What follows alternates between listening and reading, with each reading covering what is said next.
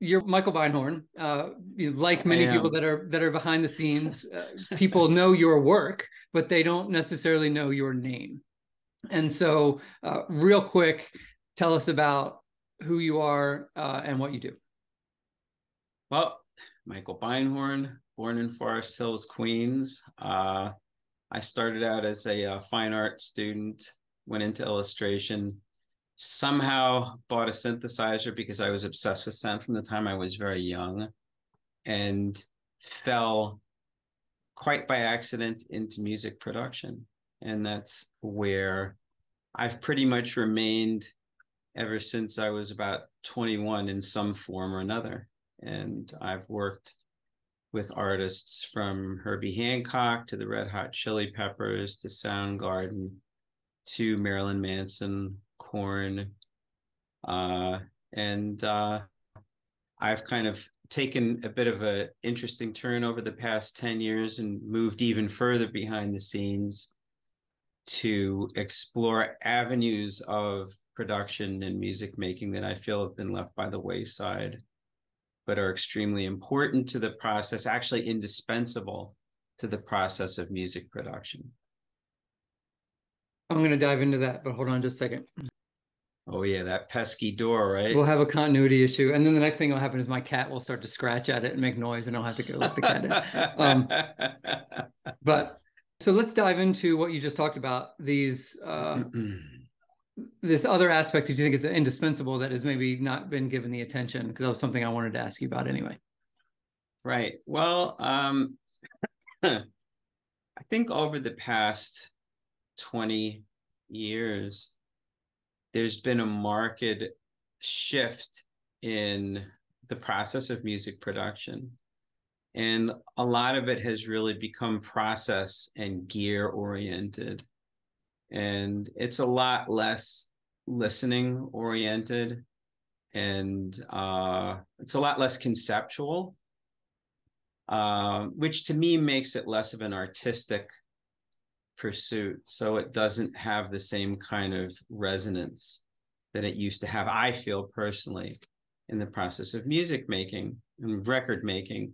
And one of the things that's been lost over time is the process of pre-production. Another is artist development. Now, these are two things that I feel are indispensable to making a record, because artists don't necessarily, they don't grow in a vacuum, and they don't just come out of the womb fully formed. And this is a misconception that I think a lot of people have.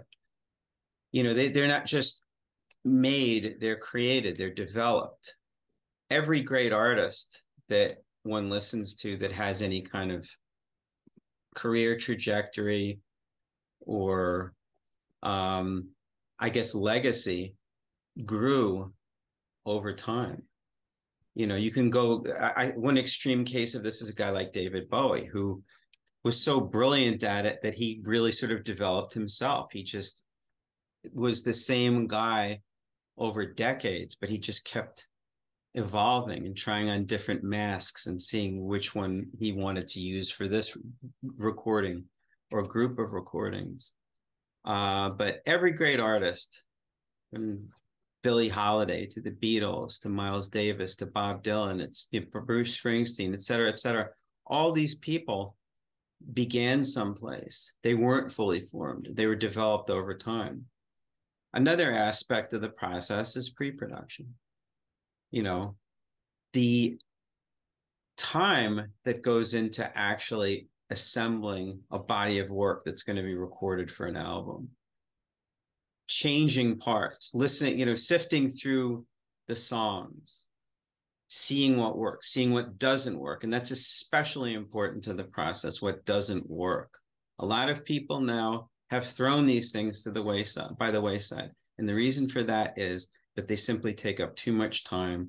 And that time is basically time that's lost by people who are earning money from the process of producing records. If you're producing a record, basically you want to see a band with 10 to 12 songs that you're going to record fast, get it done, in, out, boom, boom, boom, because people aren't spending a lot of money making records now. And I guess concurrent with that, recording technology is pretty ubiquitous, so it's available to everyone. And anyone can make a record, which gives people this false impression that it's incredibly easy to do this. And from a superficial standpoint, it's never been easier. But in terms of the actual guts, in terms of making a recording that's going to stand the test of time, or even have any kind of lasting value for a relatively short amount of time, this takes work. It takes effort. And again, for a record producer, it's not really as much of a consideration anymore to spend time with an artist. If an artist comes to you now with a budget of like $40,000 to make a record, you're going to look at that and go, how am I going to take the $40,000 and make the record? You know, you're going to start thinking about what aspects of the recording process you get to strip away. First thing that's going to go is pre-production. Normally, that's a process that could take months, you know. So let me stop you there because I want to dive into the nuts and bolts of making an album and what is normal maybe now and what, you know, you would like to see changed. And so I think key to that is making sure that people watching have an understanding of the terms we're using in the process. So let's start with, because I think this happens first and ongoing throughout an artist's career, right? What exactly do you mean by artist development? Yeah, well, I should have been more clear about that. Fine. Artist development is essentially the process where you take the raw material, the artist, and give them the opportunity to kind of evolve, you know, to become what it is that they're going to be. I think that the process has become something now. There still is what's called artist development, but it's largely not an organic process. Whereas before, I think it was really, we wanted to see who this person was going to become on their own. Now it's kind of like, you know, you got to get your hair a certain way. You have to brand yourself and market yourself a certain way on social media. That's artist development. But really, that's what I was going to say. Sorry to interrupt. I was going to say now, at least in my outsider's view, it seems that artist development might be more centered on the outward branding and marketing versus previously artist development is more about what's the soul of this artist, who is this person on an artistic level outside of the audience or any individual recording or anything like that. Yeah, now it's the most superficial elements of an artist, like appearance. It doesn't even have to do with the music as much, which is very interesting because ultimately it's the music that's going to determine whether or not the public's going to like them or not. Right. You know, so that's really what artist development comes down to. In the past, you would have people developing artists who would look at every single aspect of what the artist was doing, including the appearance in some cases, but mainly like, what's the type of music that you're playing? What are you doing? Who are you? What are these songs? You know, how can, and it would be a creative process of trying to focus an artist and get them to start evolving in a natural way. People would like to refer back to the Beatles. And I think a lot of people still use this model as a way to develop artists. That's like throwing a band in a van and just having them tour back and forth across the United States for maybe a year and make that be sort of like the process of them coming into themselves and, you know, developing. But they don't really consider the fact that they're basing that on one band who happened to become incredibly successful by going to Germany and playing like, you know, 3 gigs a week every day, 7 days a week for like, you know, 2 years. Right. They had a pretty long time to develop that. Yeah. Yeah, it took a long time, but also these guys were hyper talented. I mean, they had abilities beyond normal mortals anyway. You can't expect that same process is going to work, that it's kind of like a system that you can just imprint on every single artist or group of artists. Everyone needs their own group of variables, their own process to be able to develop or just kickstart the process. Got it. So yeah, so artist development is more is about the soul of the artist. They're, you know, what are they trying to communicate? Why are they doing this in the first place? Yeah. Sort of what's their vibe, so to speak. And then and so that's just whole worldview of the artist themselves. Then pre-production, by contrast, is the building on that, right? But focus on a specific set of recordings that eventually will become an album. Is that accurate? Yeah, exactly. And everyone approaches it differently, if they do it at all, which, as I was indicating before, is something that doesn't happen as much now. So what would pre-production look like, if you could, in your mind, do it right, so to speak? Well, in the past, when I've worked with artists, I would start by listening to their songs. That's obviously the most logical place. And that gives me a bearing of what I'm going to be working with, how I can find my place in the project, what the artists need, what they've already got enough of, what are the strengths, what are the weaknesses, how can we build on this, what's the record going to sound like, what songs are great, what songs aren't, what songs do they need, who's the strongest in the band, who's the weakest, how can we bring everyone to the same level, what are we going to need to get the right kinds of performances out of the artists, and so on. So that's that's really where the process begins for me. And as I was indicating before, it can be a fairly long, drawn out process. On some records I've worked on, pre-production's gone on for a couple of weeks, and some others it's been 2 months. I worked on one where it took 7 months before we actually got into a studio and began recording. So it's all relative, but so you're really getting to know the painstaking, artist at a deep level, from their granular. talent. Yeah, exactly. Yeah. And I feel that that's one of the most important phases of the project. Really, in some respects, it's no less important than the actual recording, because without it, you're really rolling the dice on what the outcome is going to be. This is basically an insurance policy. You're ensuring that no matter what happens, you're going to get the very best out of this artist at this point in time. Whatever they're able to deliver at this point in time, you will get the best of it, unless they're resistant and push back, in which case they shouldn't be making a record in the first place. Right. Well, and there's a part of it that is makes sense just at a surface level, right? The more you know about their repertoire, the talent of the people, what they've put out there, what you've got coming in to work with, that makes sense to anyone, on why it would make your job easier or a record better.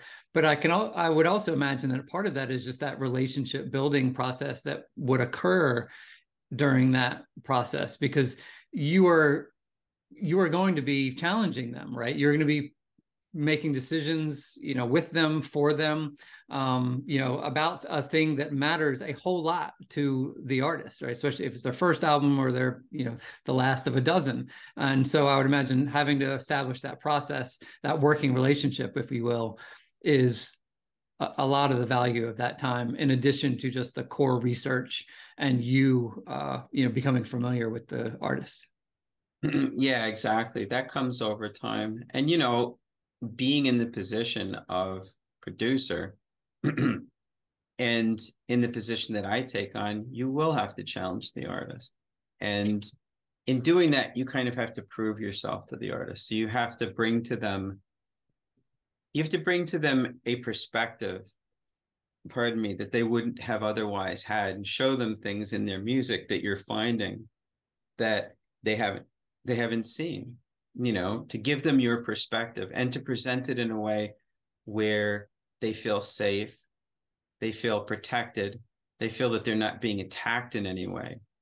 Over time, I realized that the way that I was approaching people was a little bit too vigorous, and I had to develop a technique for being able to talk to people and understand that when I was doing this, I wasn't just sharing with them vital information that I needed to know. I was basically criticizing them about their art. This is a very, very slippery topic. It can be potentially fraught with a lot of difficulties, because you're getting into a situation with people who you don't know, and among the first conversations you're going to be having with them is telling them about how some of their work isn't quite up to the level that it needs to be. Or You it don't needs know or it what needs that to looks change like. in a certain way, and you don't know what they're tied Yeah. to. Yeah. You don't know what that looks like. You don't know what they're going to react to and how they're going to react.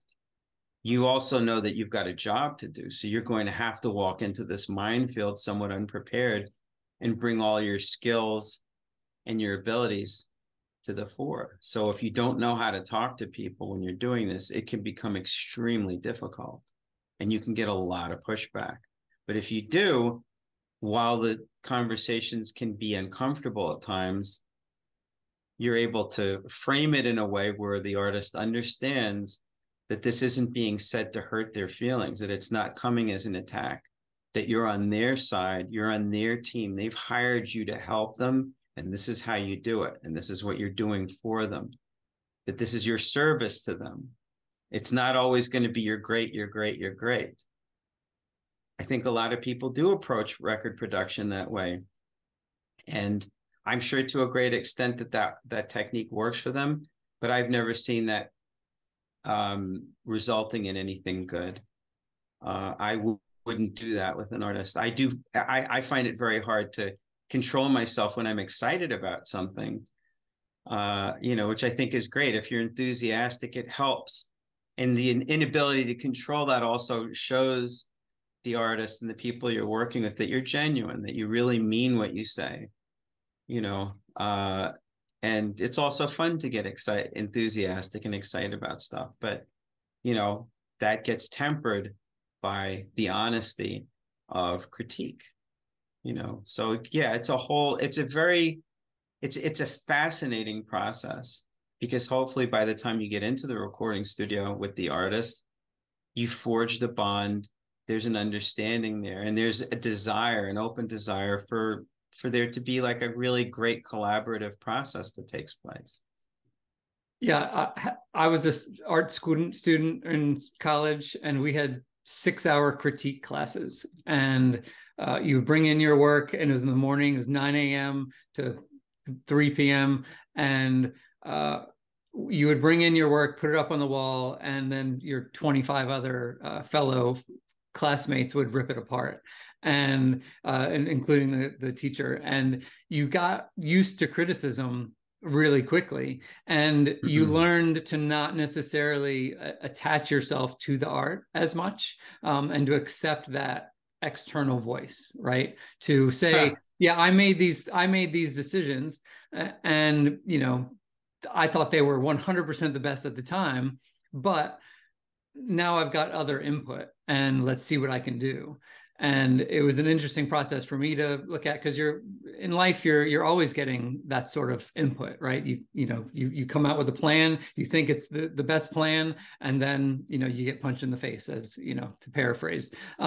So that ability to, especially when you're working with someone like you, who you have the benefit of your resume, right? And so there's a level of, look, this guy knows what he's doing. But that will not necessarily trump, if someone says they're right, and won't budge. So you have to have that. Going back to it, it's all to get back to the relationship, and being able to. You took the words out of my mouth that I was going to say. Establish this mutual goal, the fact that you're both on the same team, and you're just trying to get the best product out there. Yeah, exactly. By the way, that idea of critiquing art students would be absolutely phenomenal for musicians, right? Yeah, that would be incredible if something like that was available. That's actually been one of the biggest stumbling blocks for a lot of artists I've worked with, the inability to be able to accept critique, how precious they are about their stuff, which, I mean, under the circumstances, I don't mean that to be a criticism. It's completely understandable. Right. On the topic of feedback and critique, you have recently, I think it's over now, but you put up on Twitter and Instagram, basically a free service to give your thoughts on songs for people, right? So a musician could contact you, and for a limited time, you were giving sort of free feedback. Is that part of what we're talking about here? Is sort of opening up to the world of hearing feedback on your songs? Well, I haven't really thought of it in that way, but I suppose it could serve in that sense. I've started doing this over the past 3 years as kind of an offering to artists who are in need and also who aren't going to get this kind of feedback at all. It's just not going to come to them. In many cases, even if they work with producers. And I just feel it's a great initiative to give to people and also to give back to a community that's been really supportive of me, over 4 decades. I just feel I feel it's an important thing to do, and it's valuable to a lot of people. And it creates this marvelous feedback loop.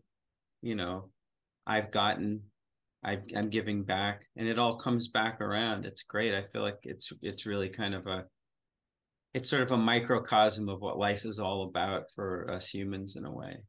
Yeah, well, and speaking of that critique class and that we talked about that I was in, and that musicians should have access to something like that, I could see you turning that what you're doing into a monthly, almost like roundtable thing, right? Where you're sort of do it for an hour, and you get 3 or 4 artists involved at in one session, and then do it that way. So people are really not only getting your feedback, but getting feedback from other artists. But that could get even more touchy, I imagine. Oh, you've given me some great ideas already. That's why I was reflecting on that. I think it's something that would be incredibly valuable and also toughen a lot of artists up and expose them to the idea that this process isn't just about being locked in your bedroom someplace and just writing a bunch of songs, with people who in a safe little space.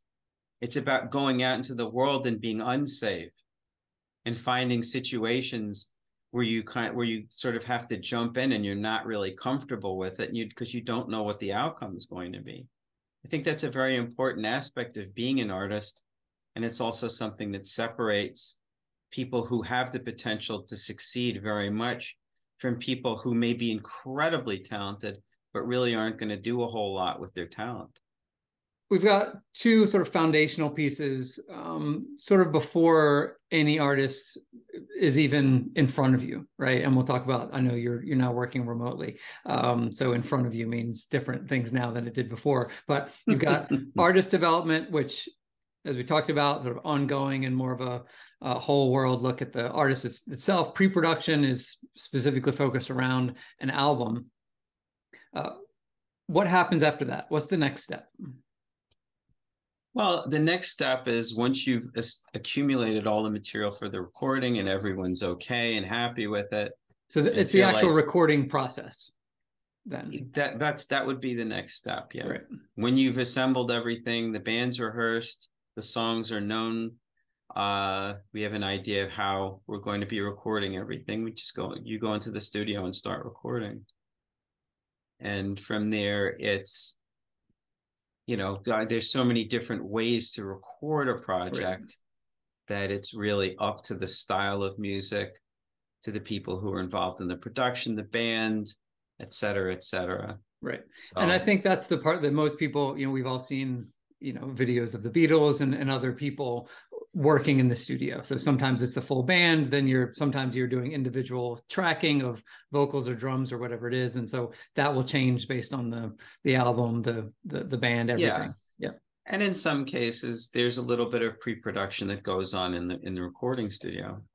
Bands like the Beatles and Led Zeppelin, they would normally be tinkering with songs when they went into the studio to record. There wasn't really as much of a boundary line drawn between these various processes. You could go into a recording studio with a song that you knew was great, but wasn't quite finished, and just mess around with it.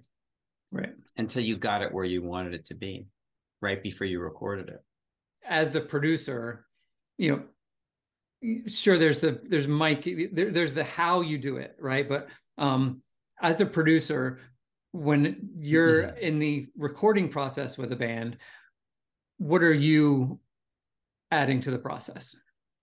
Well, I definitely like to compartmentalize things and keep everything as separate as possible if I can. But doesn't always work that way. So there'll be little bits, as I said before, of pre-production, of rearrangement, things like that, even new songs being introduced into the project that happen while the recording is taking place. Generally speaking, the recording winds up being the process of how do we physically get this into a storage medium?